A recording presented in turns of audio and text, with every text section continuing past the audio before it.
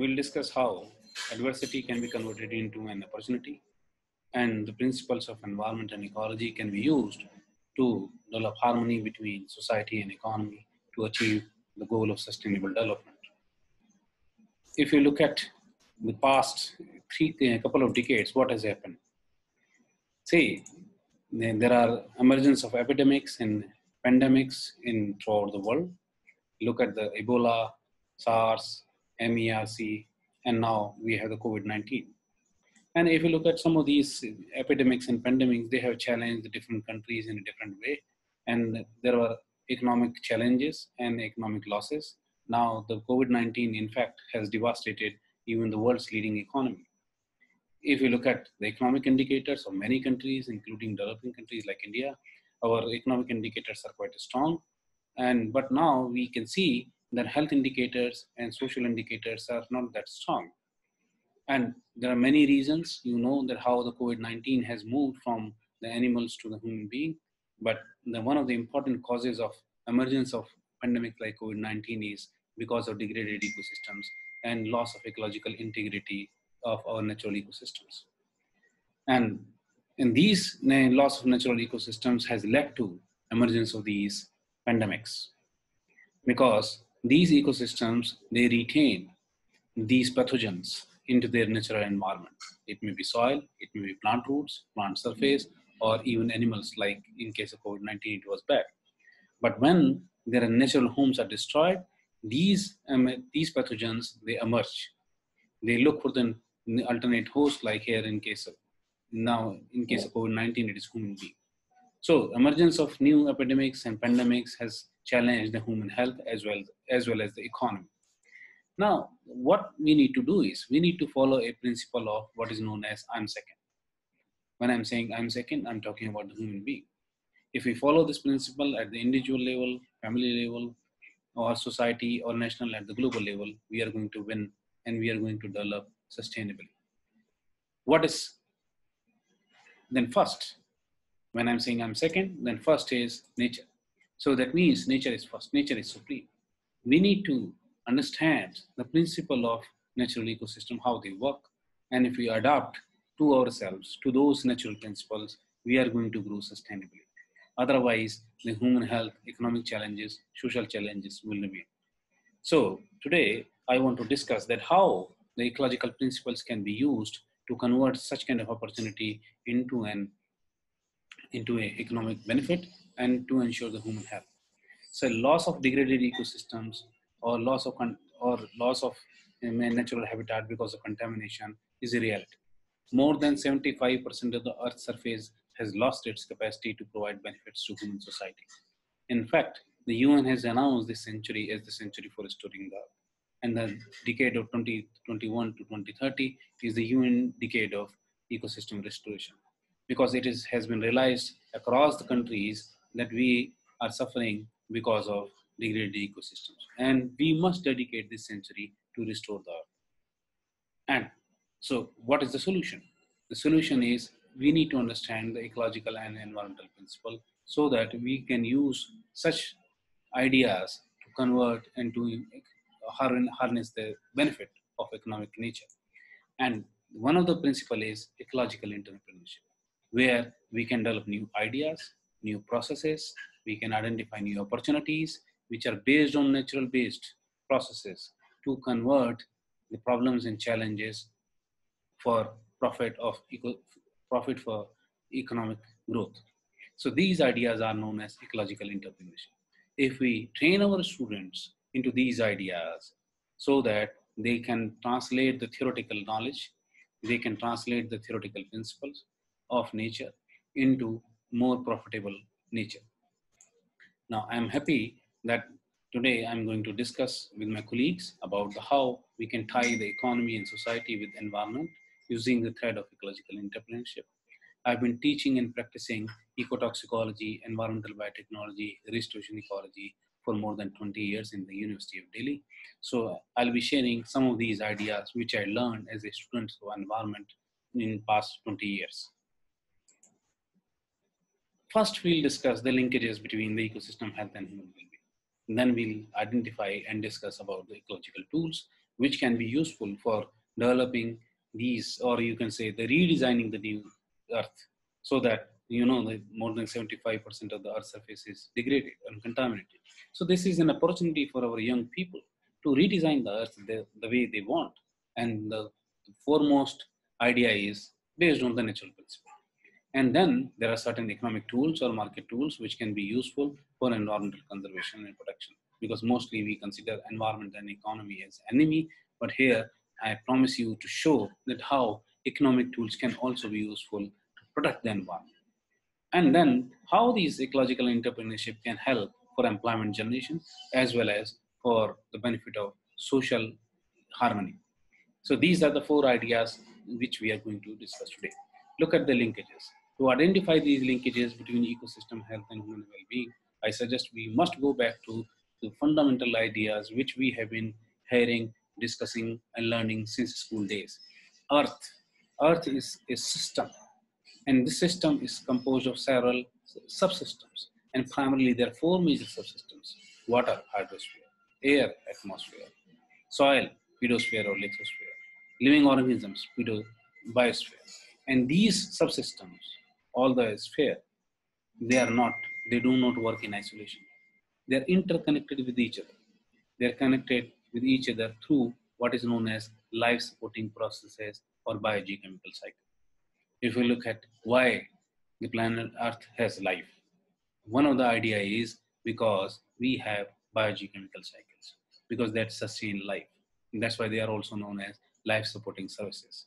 But what we have done is last 300 years, we have interfered with all these life supporting processes. We have also interfered with the subsystems. That's how we have brought big changes in what is known as global and global level in the earth system. That's why we are suffering. See, look, I'll give you two examples so that you can understand. We have brought changes in CO2 concentration of atmosphere. It has increased from 330 ppm to 410 ppm or so. What has happened? So this change in CO2 concentration in the atmosphere has led to what is known as global climate change. And the impact is very high, because we are seeing the change in monsoon pattern, weather pattern, and changes in what you say the intensity of the floods in different areas and the frequency of floods.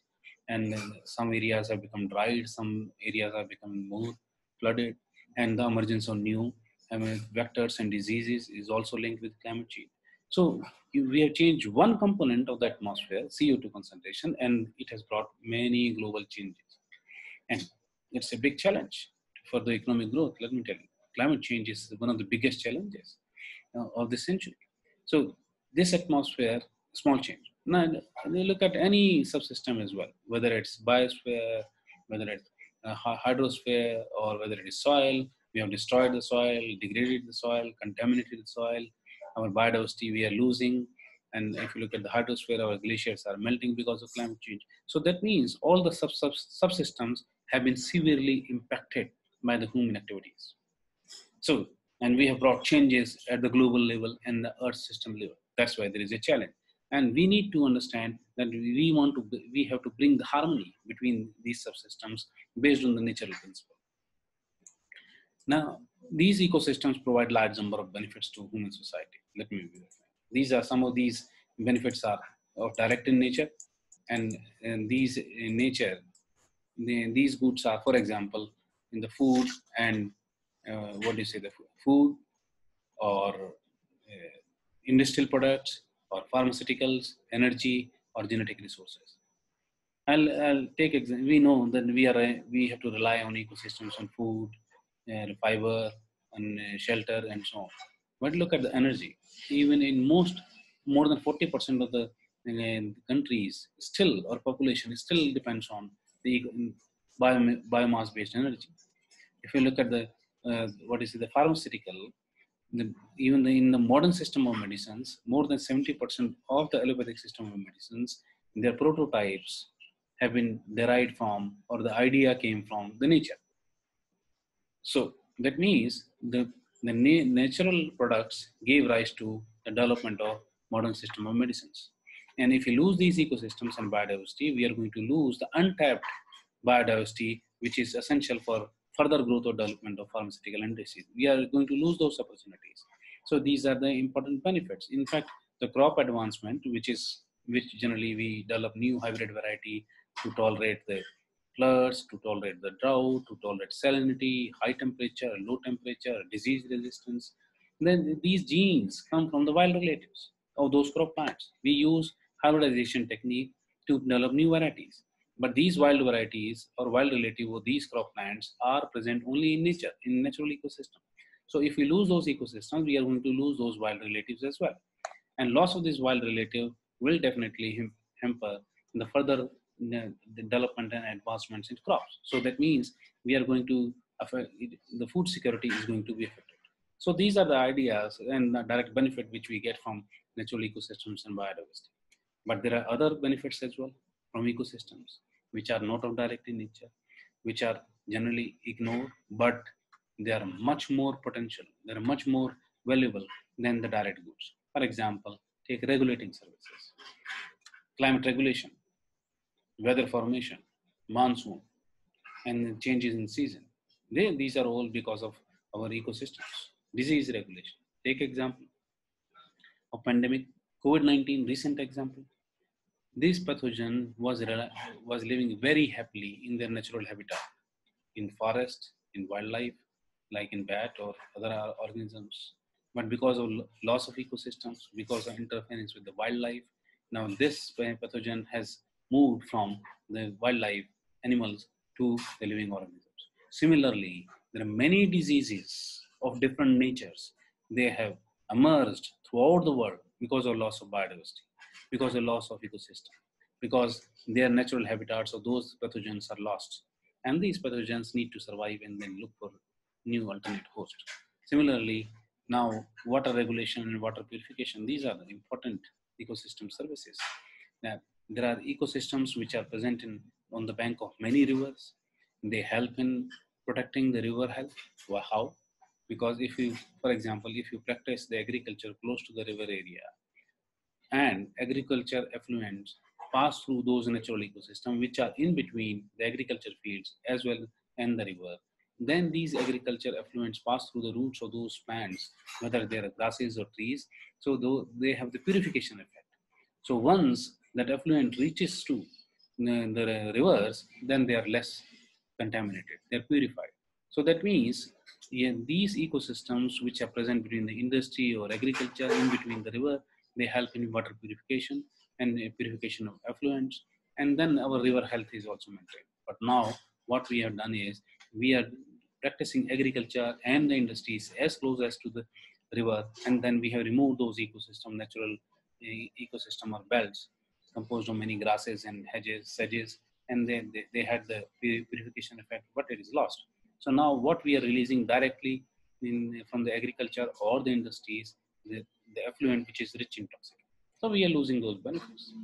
So this is one of the example. And take example of water purification. In many cities or country or many parts of the world, because of unscientific developments and concretization of many natural ecosystem, our aquifers are choked. Aquifers are those areas where when the water comes through rain, that percolates through the soil and goes to our groundwater system. So groundwater recharge is a natural phenomenon, but because of unscientific development, and we are losing those benefits, and what our groundwater recharge is less, water abstraction and removal of water from the groundwater is very high, so groundwater table is going down and down and down, and we are losing those groundwater recharge as a benefit from ecosystem. We are suffering from water security, is. So these are some of the benefits which we get, and these are very important benefits for human survival. These are important benefits even for industrial growth, because we do need water and healthy environment and healthy soil for many industries. And storm protection is the last example which I want to discuss. See, in the flood, because of climate change, the flood intensity and frequency has increased. Okay, now even some of the natural disasters like tsunami and cyclones, they're also interfering with our economic growth and challenging the human life. But look at even the current cyclone which has happened in West Bengal. I'll ask you to go and visit some of those ecosystems, wherever the natural ecosystems, our mangroves were protected. the impact of these cyclones from in the mainland was low. And wherever those ecosystems were degraded, so impact to the mainlands and human life was very high.